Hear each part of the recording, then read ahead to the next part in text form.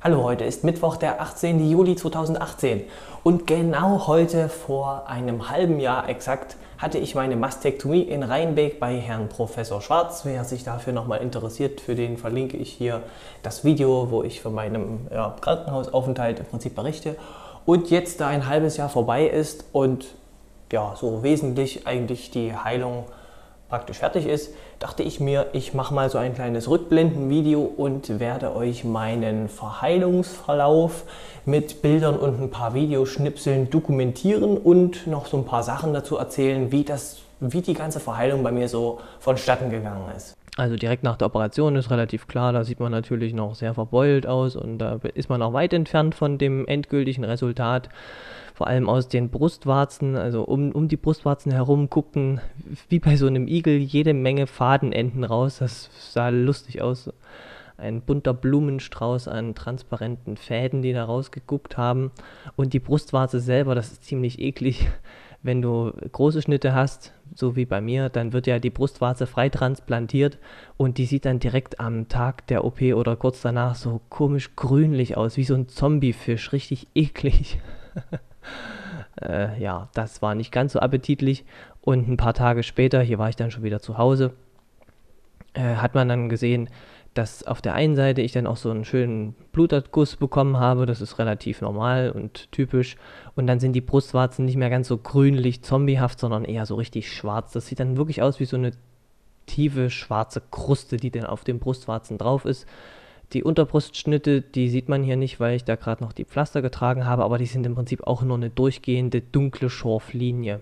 So, dann mit der Zeit, mit jedem Duschen geht dann von diesem Schorf ein bisschen was ab und dann sieht er nicht mehr ganz so schwarz aus, sondern langsam so bräunlich, rötlich.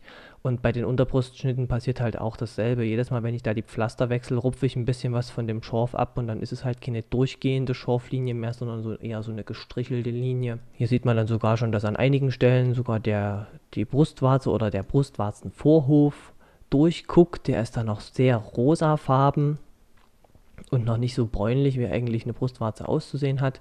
Hier sieht man auch auf der einen Seite von mir aus gesehen die linke Seite. Da habe ich dann auch noch mal nach dem Drainageschläuche ziehen etwas Wundflüssigkeit bekommen, weswegen das dann ein bisschen ja, wieder so tittenhaft aussieht.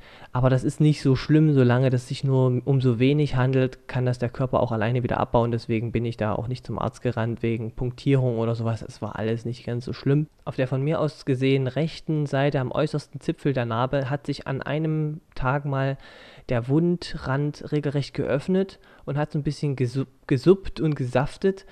Das passiert immer, wenn der Körper da so einen Faden hat und loswerden will und den nicht loskriegt. Da habe ich an der Stelle mal mit den Fingern ein bisschen über der Narbe herumgezuppelt, ob ich irgendwo ein Fadenende finde. Und ja, ich habe tatsächlich eins gefunden, rausgezogen und am nächsten Tag war der Wundrand auch sofort wieder geschlossen. Das kann also mal passieren, deswegen ist das ein bisschen breiter und sieht ein bisschen ja, auffälliger aus. Hier kann man auch schön sehen, dass der Schorf immer dort zuletzt bleibt, wo die ganzen Fädenenden sind. Also gerade um die Mamillen herum ist dann immer noch so ein richtiger schöner Schorfring, was eben daran liegt, dass in dem ersten Monat meiner Heilung von den Fäden so gut wie gar nichts abgegangen ist. Also bis auf diese eine Stelle, die ich eben beschrieben habe. Da hat mein Körper sich, was das angeht, ein bisschen mehr Zeit gelassen. Was das Hautgefühl angeht, sind bis zu dem ersten Monat meiner Heilung die Brustwarzen komplett taub, die Unterbrustschnitte auch total taub und teilweise auch die Haut um die Brustwarzen herum gefühllos, insbesondere der Hautbereich zwischen der Brustwarze und den Unterbrustschnitten. Das ist am Anfang einfach so. Und ich habe auch so ein Druckgefühl also entlang der Unterbrustschnitte, so als hätte ich einen festen, harten Bügel um den Brustkorb herum. Auch das ist ganz normal, das hatte ich auch ja in meinem ersten Video schon beschrieben. Und ich muss halt auch noch zu der Zeit komplett auf dem Rücken schlafen, weil ich mich nachts nicht auf die Seite drehen möchte, um die Narben zu belasten. Ich habe das auch mal versucht und das hat wehgetan, deswegen habe ich den ersten Monat komplett auf dem Rücken geschlafen. Jetzt sind wir schon im zweiten Monat. Jetzt sieht man nach wie vor verlieren meine Brustwarzen Stück für Stück mehr von dem Schorf. Und dann gehen auch langsam die Fäden etwas mehr mit flöten. Die Unterbrustschnitte sind noch teilweise an einigen Stellen schorfbedeckt oder blutig, wenn ich mir eben wieder mal einen Faden beim Pflasterwechsel rausgerupft habe. Hier sieht man auch, dass ich also unüblich lange diese Pflaster getragen habe und auch noch zusätzlich Pflaster geklebt habe, weil ich totale Panik hatte, dass auf den Narben ein zu großer Zug liegt und dass ich deswegen mir die Narben breit ziehe. Deswegen habe ich da etwas unnötig viel gepflastert wahrscheinlich. Aber naja, dadurch, dass die Narben am Ende dann doch sehr schmal geblieben sind, fand ich, war das gar kein so eine falsche Entscheidung. Und man sieht dann auch gegen Ende des zweiten Monats sind dann beide Brustwarzen endlich komplett schorffrei. Was das Hautgefühl angeht, sind die Brustwarzen selbst immer noch taub. Die Narben selbst fühlen sich auch noch taub an. Nur die Haut um die Nippel herum gewinnt etwas mehr Gefühl. Ab und zu hatte ich in der Zeit auch so ein kurzes Stechen in der Brust, aber wirklich so ein starkes Stechen. Oder so auch so ein Kitzelgefühl. Das ist halt immer, wenn sich die Nerven wieder verbinden. Das ist also auch ganz normal. Und jetzt lösen sich auch die Fäden der Brustwarzen oder um die Brustwarzen herum mehr und mehr. Und an den Schnitten selbst gehen eben auch die Fäden stückweise immer mehr zurück. Und ich habe nach wie vor noch dieses Druckgefühl, wenn ich keine Pflaster trage, als ob ich einen BH-Bügel tragen würde. So, dritter Monat, der erste Monat, den ich komplett schorffrei auf den Brustwarzen verbringe. Jetzt trage ich auch auf den Brustwarzen selbst keine Pflaster mehr. Die Haut der Brustwarzen fühlt sich aber noch sehr uneben an. Also ich habe das einem Kumpel mal so beschrieben, das ist so wie wenn du eine Bratwurst abbeißt. Dann ist diese Schnittfläche oder diese Bissfläche ja auch relativ uneben und so komisch granuliert, aber völlig unlogisch. Also nicht so, dass du irgendeine Brustwarze, also einen Nippel selbst irgendwo ausmachen könntest, sondern das ist uneben auf eine völlig sinnlose Art und Weise. Und das ist auch am Anfang komplett normal, weil die Haut darunter erstmal noch ein bisschen zusammengefaltet und zusammengeknietscht ist. Und das braucht eine Weile, ehe sich das ausfaltet. Die Brustwarzen selbst fühlen sich jetzt immer noch taub an, die Narben teilweise auch. Nur die Haut um die Nippel herum hat jetzt größtenteils ihr Gefühl zurückbekommen. Und falls jemand etwas anderes gedacht hat, Sport ist natürlich komplett tabu. Also ich habe in der ganzen Heilungsphase nicht ein einziges Mal irgendeine Art von Sport gemacht. Gegen Ende des dritten Heilungsmonats jetzt habe ich mal in meinem Büro an meinem Schreibtisch über Kopf ein bisschen was herumhantiert und habe da irgendwie eine Schraube festgezogen oder sowas. Und das war schon anstrengend. Also uns hat auch ein bisschen wehgetan dann in den Schnitten oder in den Narben. Das heißt also, Anstrengung war in den ersten 3 Monaten komplett undenkbar und habe ich überhaupt gar nicht gemacht. Jetzt sind wir im vierten Monat, allmählich kann ich mehr erzählen, als man sehen kann. Es geht jetzt halt so weiter. Die Brustwarzen ist vielleicht jetzt so der spannendere Teil, hat jetzt langsam diese Farbe zurück, diese klassische bräunliche Farbe, die normalerweise so Brustwarzenvorhöfe haben sollten.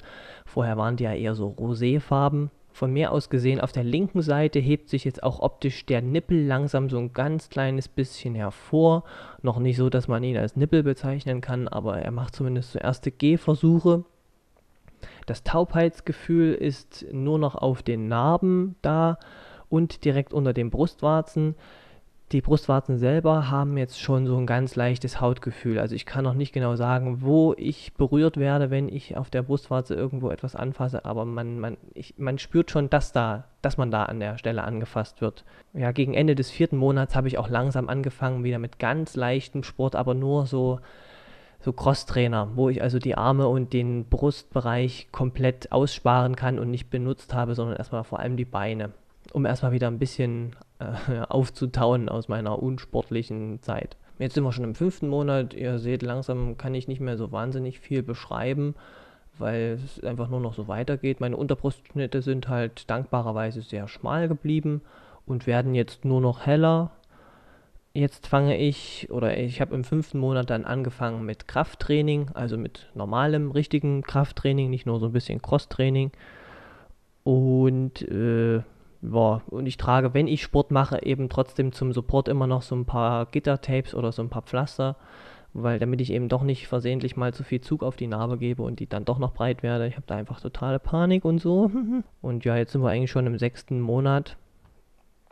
Inzwischen habe ich überall wieder Hautgefühl bekommen, wenn auch das Hautgefühl auf den Narben und auf der Brustwarze noch nicht so präzise ist wie sonst auf der Haut, dass man also genau sagen kann, wo man berührt wird, hatte ich ja schon mal gesagt.